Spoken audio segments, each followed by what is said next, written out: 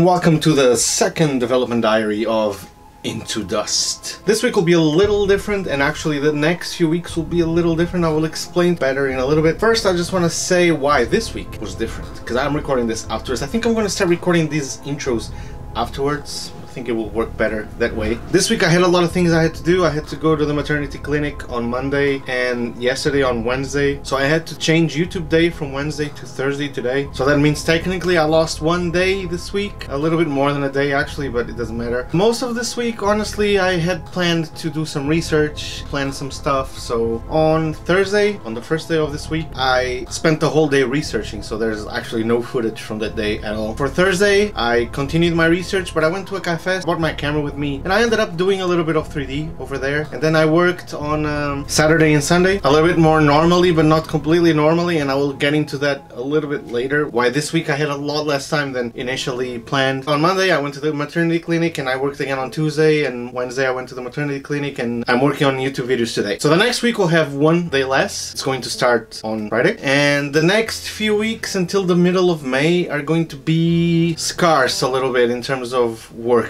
And the reason why is that we are moving. We're moving to a new house 2 weeks from now. So I have to pack everything. There's a lot to pack. My wife is pregnant. She can't strain herself, so I'm gonna have to take care of that mostly by myself. And thankfully you have people helping us with cars, so that's good. Moving will disrupt my work. There's no way around that at all. For the next few weeks, we're moving to a bigger place. It's gonna be more comfortable. I'm getting a standing desk because, well, it's really tiresome to be working, sitting down the whole day. I feel like I need to get up. Like when I was working in a company, I would just get up, go talk with my coworkers for a little bit while making coffee. But here, like, I just get up, I make coffee, and I come back because I'm alone at home. So there's not many more reasons to walk around the house than to make coffee or something. But yeah, that's why the next few weeks work will be a little scarce. And then at the end of May, I have a friend visiting me from Portugal. That week, I'm gonna be showing them Tokyo. So I'm not going to work at all on that week because I'm not going to abandon my friends. On that week, I might just record like the places we go to and make like a travel log. I don't know, it's a different thing, it's a different week, so that might be interesting, I don't know. But yeah, without further ado, what did I have to do this week? So this week was research and planning, mostly because I had a lot of planning I had to do, because as I said on previous video, I was working on Into Hell first. This just was like a sudden decision that I should work on this first. There's still a lot of details I need planning, so that's what I had planned for this week, and keep doing the stuff that I couldn't finish last week. Spoilers, I couldn't finish everything that I couldn't finish last week, but I did improve some stuff and I added some other stuff, so you will see. Let's go to Friday. I will take you with me to a cafe because I love going to cafes to work. It's very relaxing to see just a lot of people moving around. It feels good sometimes, especially now working alone here. So let's go.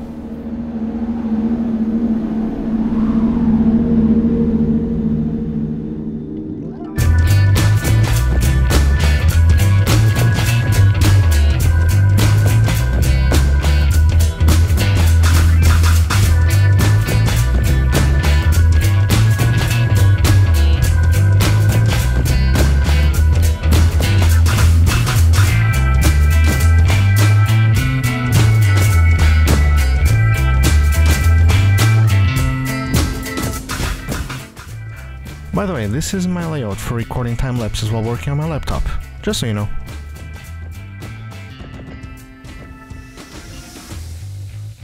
As I said, most of this day was devoted to research and planning, but I did manage to sneak in a little bit of 3D modeling. So I started creating a simple table.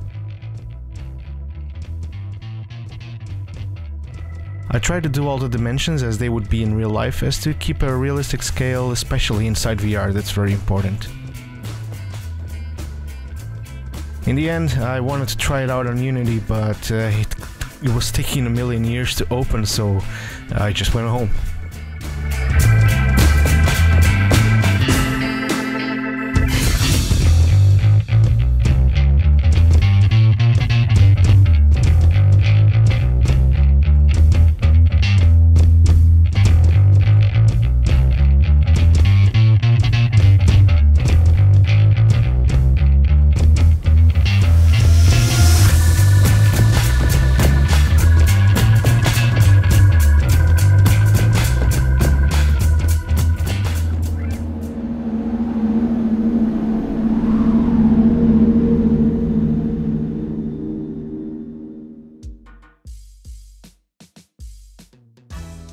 So yeah, I did manage to get a little bit of work done while waiting at the maternity clinic.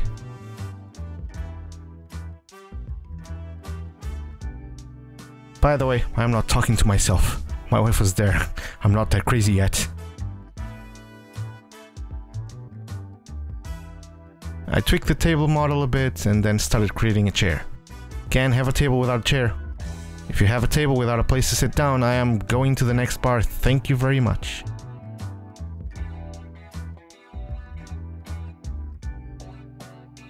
After the small chair, I decided to create a wardrobe.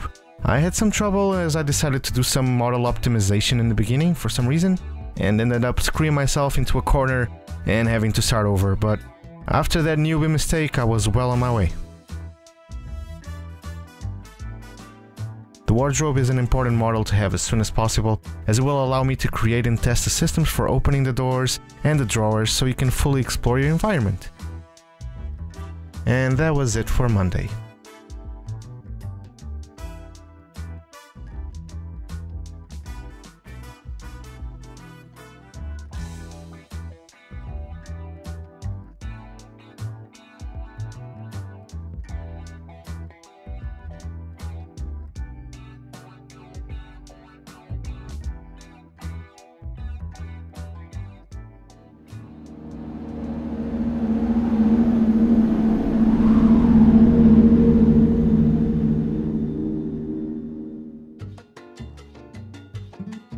I spent most of the free time I had this day to just keep working on the wardrobe, the insides especially. Added some very simple knobs, just so I have something to interact with when I start laying down the systems.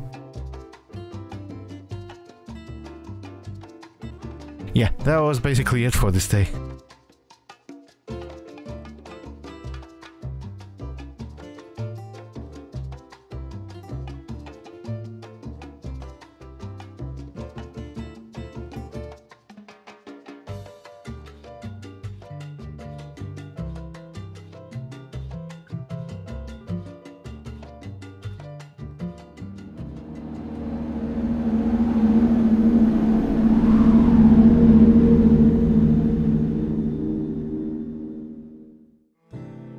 Not a lot of interesting stuff happening on the screen on this one, sorry for that. Basically, I was creating the crouching system in VR, which will ultimately be necessary to change, but I will go into that a little bit more in detail at the end of this video during the weekly results. After this, I worked on getting the game to run in non-VR without launching the Steam VR app, which is a universal problem with VR and non-VR games, at least from personal experience as a consumer. I did not record any time-lapse of this, so I just decided to add this in here. And with all that said and done, bring on the results.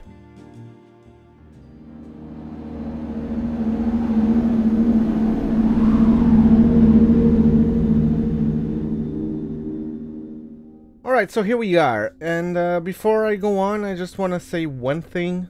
Going forward, I'm going to start working on stuff that is more vital to the story of the game. And that kind of stuff I am not going to show in these videos. These videos will mostly revolve around mechanics and simple 3D stuff, maybe audio, not maybe, definitely audio, and other stuff. But anything that has spoilers or anything, I will not be putting in these videos. If anything, I am going to save those and maybe release a making of or something, or just make a video about the development of the game way after the game was released. So I don't want to spoil anything. Yeah, so anyway, here we go. I made this table. Right now I'm just doing blocking 3D, so everything looks hideous. It does not matter. These are blockings. Later on they will have more details, they will have actual good textures. I just want to have something that I can see in the game. Actually, why not do some live editing here? Let me just make the UV a little more detailed, because why not? Let's make it like a 3. Yeah, that looks better. Okay, just so it doesn't look too pixelated or something. There you go. Save that. So I made this quick table. I did it at the cafe. I edited it a little bit afterwards, and then I did This chair, again, looks horrible. Does not matter. Just a simple chair, just to test scale and stuff like that. And finally, I'm working on this wardrobe, which is not finished yet.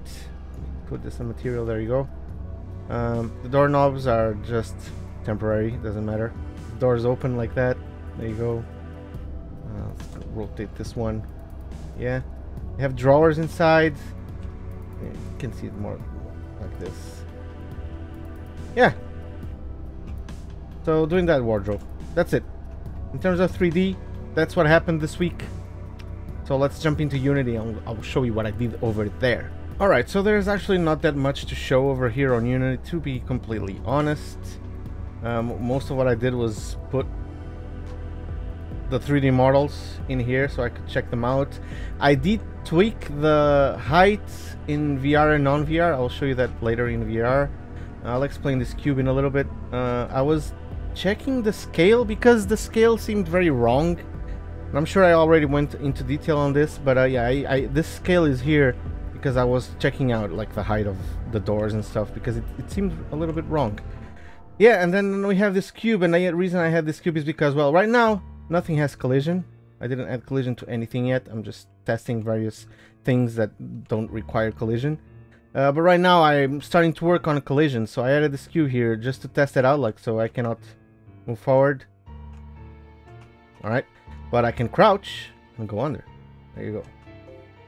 And no, I do not want to save the scene. Right now, if you get up under the cube, you will break everything, and then if you try to move, well, you can't. So yeah, I need to fix that. But in terms of non-VR, that's basically it. So let's before we jump into VR, I want to show you something else. So here we have Steam. I have my game on there. As you can see, I have 139 hours of testing. The thing that I also did was I uploaded a build to Steam just to test the playing it in VR and non-VR, because I was a little afraid that for people with VR, even choosing to play non-VR would try to launch the Steam VR, and that actually happened. I don't think I have time-lapse footage of this because it was really boring just testing, launching the game and closing it. So I'm pretty sure I didn't record that, but it was very late last night, so I don't remember much of what happened late last night because I was really sleepy and I couldn't go to sleep. So I put it up on Steam, and voila, the problem was actually as I expected. So even if trying to run the game in non-VR, it would launch Steam VR, but eventually I found a way to prevent that. And basically, if you're watching this and if you work with Unity, all you really need to do is the first SDK for virtual reality over here should be none, and then whatever SDK you want to use. In my case, I want to use OpenVR. And in code, you just have to start OpenVR when you get the launch parameter -VR in my case. So that fixed it, and I'm gonna display it right here. So let's click play. You see, you can play Into Dust, or you can launch Into Dust in VR. So let's play Into Dust, and here we go. We have the non-VR version running. Don't have any problems with it launching Steam VR or anything like that. Now I'm gonna get out of here. All right, so let's launch it in VR. See what happens. Launch it in VR. There we go. It's launching Steam VR. Hopefully that shows up on the screen as well. Oh, it's not appearing on the screen. Oh, there we go. It's appearing now. There we go. It's starting VR. Let me get the headset. It's not moving yet because it's still detecting the lighthouses. But as soon as it does, we will have movement. Of course, when you are actually playing the game, there will be a menu and everything. So you are not starting on the ground and waiting for the lighthouses to wake up. And usually people just launch the game from inside VR already, so this kind of stuff will not happen. I'm just glad it works, man. That's all. There you go. I'm just glad it works. So we have VR. Let's jump back into Unity and I will show you what I did in VR. It was not that much, but there's some stuff to show.